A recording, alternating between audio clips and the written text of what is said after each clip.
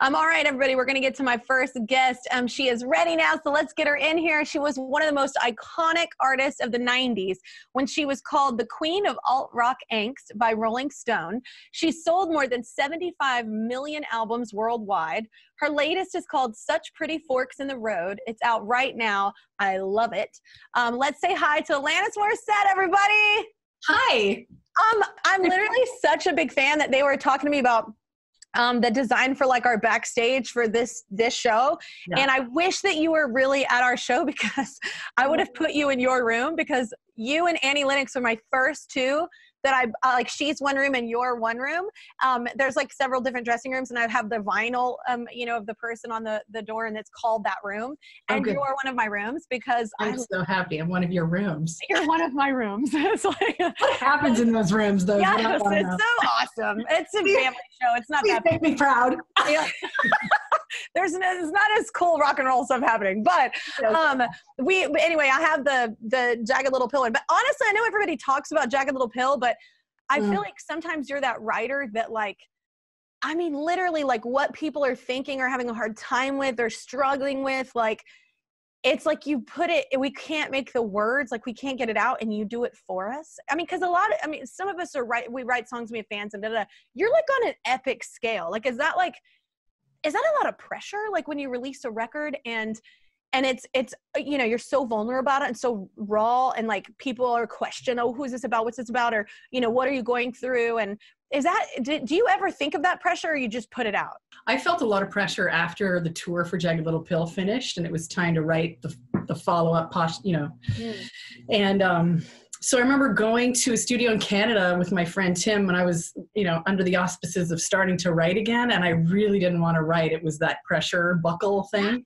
Yeah. And I turned to him and I said, I really don't want to write. And he said, he was the only person, because everyone else said, but your fans are, you're going to let everybody, everyone had an answer that was going to shame my needing some rest. But then my friend Tim, he just turned to me and he said, well, let's just go get a sandwich.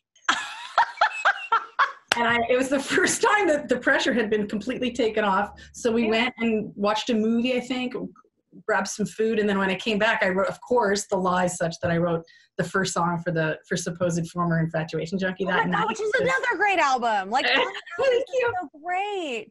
Thank you. But yeah, the pressure, I'm assuming you can relate. Like every grocery store, when's the next record coming out? When's the next record coming out? So, it's art. So you kind of have to wait till you're inspired, right? Right. The receptivity it's almost like I show up, this is the filter. So it siphons through my intellect, but the main part is me being receptive and more yin. And most of my life, I'm such an alpha, and I'm in go kind of lean forward mode. So when it comes to writing, I have to sit back and just receive. Yeah. But then make sure I get it on tape. So it takes, however, a lifetime of living it. And then for us, or for me, it takes, 10 minutes to write it or 15 minutes, but whole lifetime of living it. Her new album is called Such Pretty Forks in the Road. Great title. This new album is very personal, you say, right? So you get into depression, hard emotions, hard conversations. So did you have second thoughts about releasing that? I know that you've always been a very open writer, but it's like, especially in this time when everybody's kind of going through it, did you have second thoughts about releasing it? No, actually, I used to be terrified in the night before any release. And then once it's out, time and time again, it just became so normal to share autobiographically and in a raw way. So now I'm a lot less afraid. And a lot of people have intimated that it takes so much courage to write the way that I write, but for me, it takes courage to talk with people directly and resolve conflict and bring up something tough or stand up for myself. Whereas in a song, I'm writing that alone in a room. No one's watching me. No one cares. It's, I used to think I could get away with just writing about it and then running away and not having to deal with human beings. But apparently that doesn't work. It's hard, though. It's hard, especially when you have a lifetime of, I'm imagining you're saying, like, in person, it's a different thing. That's probably took a while to become the bold person in person, not just in song, right? Right. So people would hear the songs and they'd imagine they were going to meet someone at the radio station or wherever it was. And I would walk in and whatever I was being that day, I might've been meek or quiet or more contemplative. And I think their perception was that I was going to come in and just like rip everything down and spray paint the walls and just, which, these days. Depends when you catch me at home. But yeah, I think my main goal over the last many years has been to take the clarity and the empowered communication that it takes to write a song and actually apply it while sitting across from someone where, you know, the fight, flight, freeze kicks in when we're in conflict, but it's not kicking in when we're writing. When we're writing, there's this lucidity and this flow. It feels like, and there's an openness because you're alone in your own moment. And sometimes I feel like artists, we're always surrounded by people, and sometimes we do that and we choose that, and sometimes it just happens. Yeah. And so sometimes it's your only like solace. It's your only like place to go.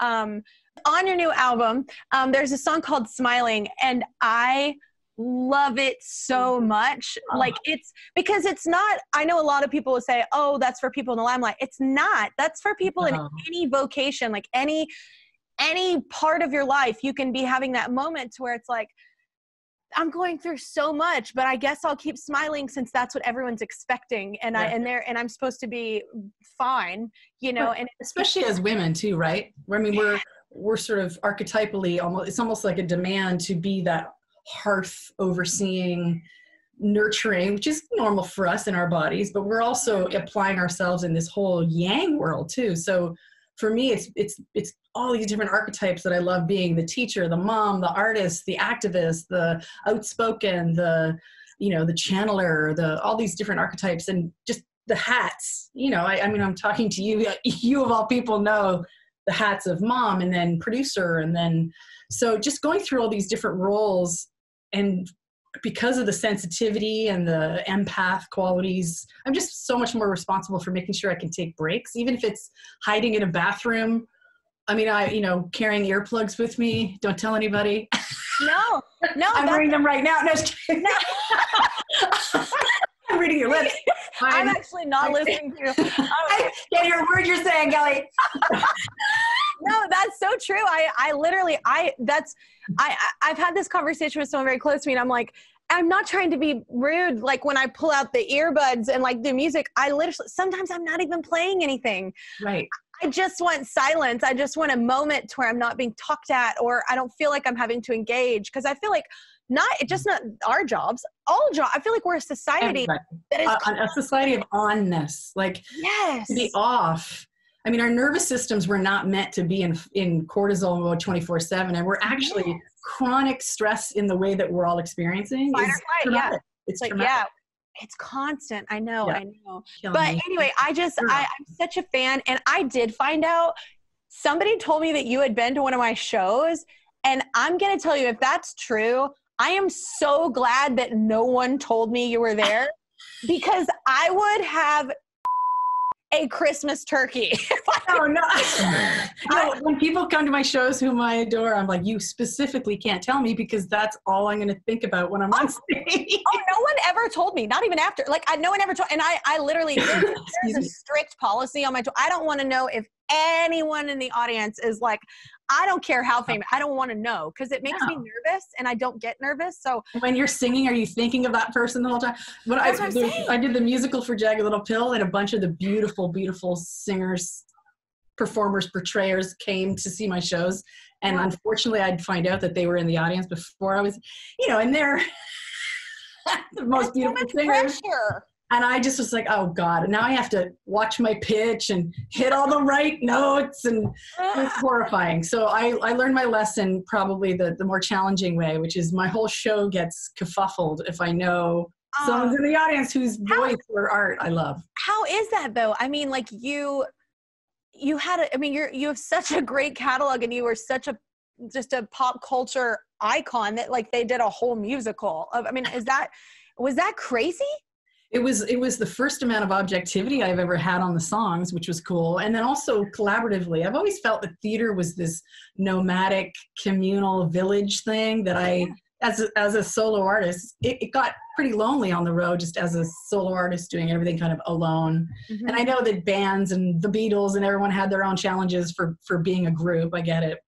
But being alone was a rough one. So being in a community of people in the musical, and Diablo Cody pulled all the characters out of the songs themselves. So there's this real kind of integration between the music and the story. And some people were afraid of some of the content. And I just called them and I said, I got this. I will back anything up that we bring up that is scary. And Lord knows Diane Paulus, who directed, did tons of research to be respectful for in each category of challenge. You know, just they did so much research, and I did a little bit myself too. And but I think like I don't think anyone, it would be upsetting to see something with your like inspiration, your work, and not see something raw and real and intimate, because it would be so opposite of you, it seems like, at least musically speaking.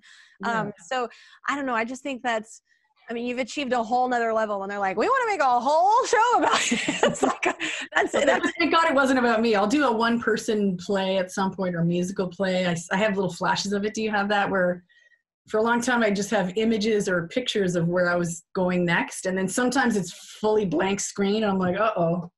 Yeah. Hanging that one for a minute. Then you're at pretty forks in the road. That's yes. And you know how great Americans are at living in the question mark. We're not like, oh my God, great at it.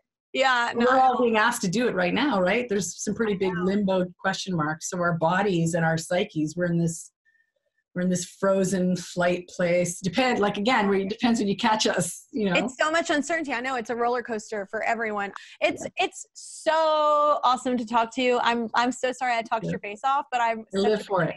I live for it. You're so good. Okay.